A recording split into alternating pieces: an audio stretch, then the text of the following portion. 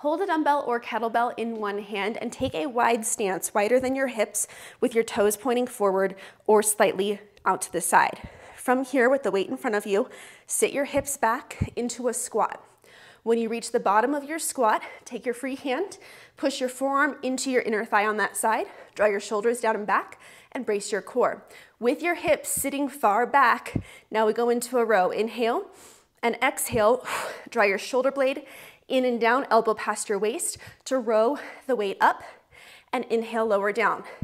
Now with a dumbbell, you may notice that it will kind of hit your hip. So you might play with the angling of it a little bit or driving your hips back more. I actually prefer a kettlebell for this exercise because it's not gonna have the same problem with hitting you quite so easily.